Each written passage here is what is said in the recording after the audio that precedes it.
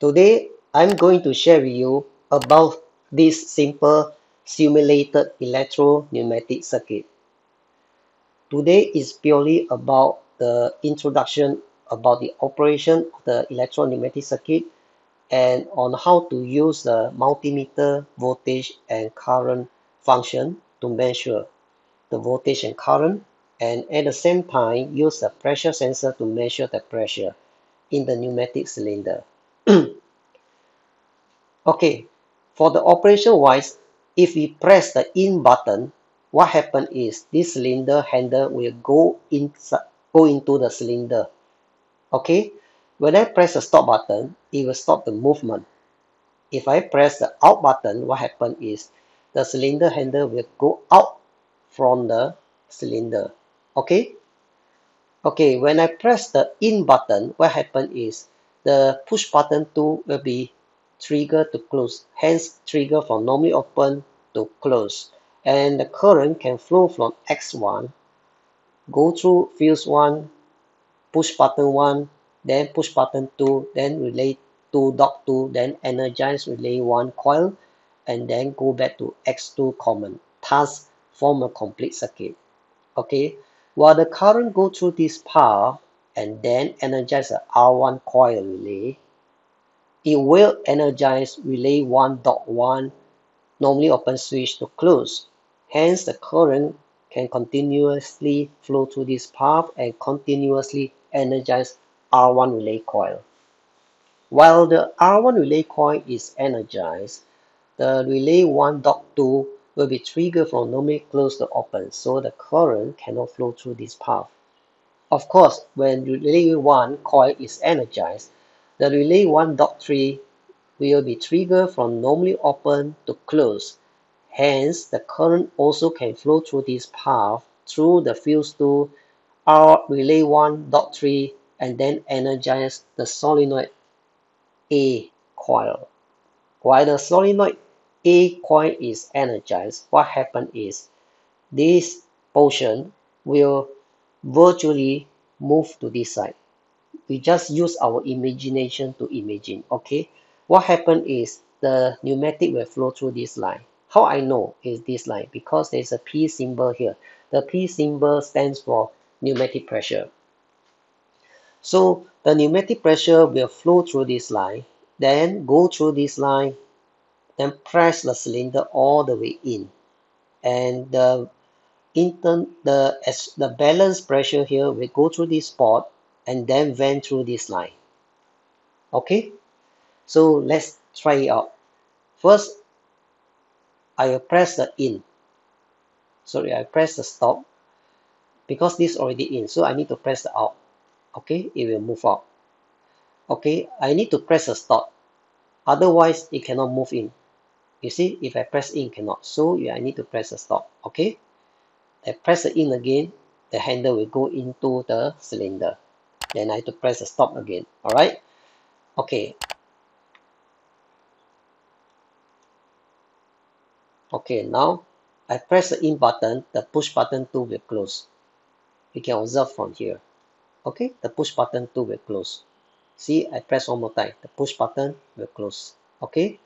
So current flow through this line, energize. Then we trigger this relay 1.1 to close. At the same time, we trigger relay 1.2 from normally closed to open. And then at the same time, we trigger relay 1.3 from normally open to close. So the current can flow through this path, also can flow through this path. The current will flow through to here, it will branch out into two paths. Okay, when this solenoid valve A is energized, what happens? This portion will be energized. We can virtually imagine that this square will move to the center. So the pressure, pneumatic pressure, which represented by the red line, will flow through here and then push the cylinder handle in. And then the balance pressure here will be pushed out or vent out. Okay, so when I press the stop button, this push button 1 will be triggered from normally closed to open. Hence, cause the circuit to open, and then no current can flow through here. And the circuit will be normalized. So try to observe here. Okay, now I press the push button. You see? Okay, it normalized. Okay, now I press the out button. Okay, what happened? The push button tree will be triggered from normally open to close. Hence, the current can flow through this path and so on. Okay, observe the push button tree. Okay, I press out button. The push button tree will be triggered to close. You see? See? Okay, so current can flow through this path. Okay, this path, push button tree. Okay, energize auto coil relay, hence trigger the relay 2.1 from normally open to close, and the current can continuously flowing through this path to continuously energize R2 relay coil. And at the same time, it will cause a relay 2.2 from, from normally close to open, and at the same time will trigger relay 2.3 from normally open to close, and the current also can flow through this line to energize solenoid B coil. When the solenoid B coil is energized, we can use our imagination to virtually imagine this square will be moved to the center. So this pneumatic pressure will go through here to this line and then push cylinder handle all the way out. And the balance pressure here will be vent out. Alright? Okay? Will be vent out to atmosphere. Okay? So that's it. This is the introduction. Before I end that, I also need to show how to use the voltage function, the multimeter voltage function to measure voltage.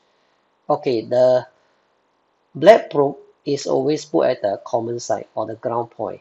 Okay, the red probe is for measurement. Okay, when we put here, we can measure the voltage. When you put here, we also can measure because the current can flow through this line. Okay, so when I put here, I also can measure. I put here also can measure, but when I put here, I cannot measure. Why? Because the current flow through here and then open circuit here, open circuit here. So there is no current can flow through the multimeter. Hence, multimeter register zero voltage. Okay. When I put here, I can measure the voltage 120 volt. Why? Because the current can flow through this line.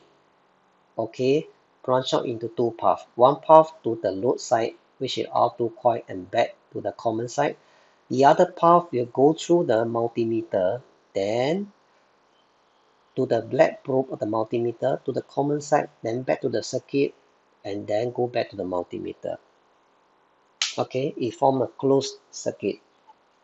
In order for current to flow, it must flow in a closed loop circuit, cannot be the open loop circuit. Okay, as for the current, okay, I can use a town meter to measure the current. Okay, I can measure there's a current here, okay, 300 milliampere. Although this unit is wrong, actually it's the ampere. Alright, okay, but when I put here, I measure 0 ampere. When I put here, I can measure because this current can flow through this path to here, here, here, and go back, form a closed loop. Okay, so that's it for today's introduction. Thanks.